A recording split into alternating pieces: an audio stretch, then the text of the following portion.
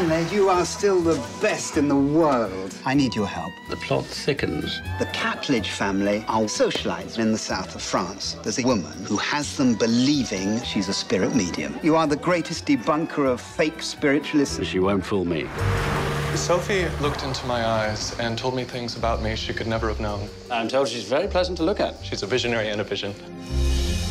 I'm getting a mental impression. Are you from the Orient? Far East? Considering you are Wailing Sue, that's pretty damn impressive. You're a very clever little humbug. I think you'll trick me into showing you how I deceive people. Stanley doesn't believe in spiritualists. He thinks you're all scoundrels. She's quite likable, even if she is a fraud. My mental impressions are cloudy. Are they cumulus clouds or cirrus? You're making fun of me.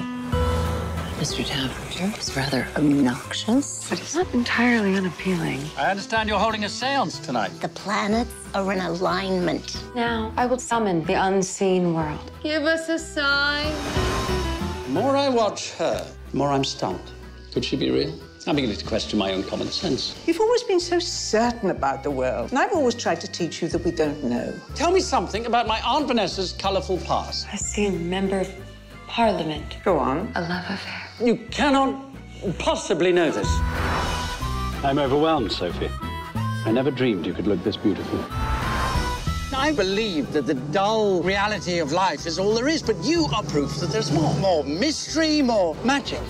You're gonna die! Run! My aunt used to bring me here as a boy. The roof opens up. You can see the universe. It's menacing. You find that menacing? I'd say it was pretty romantic.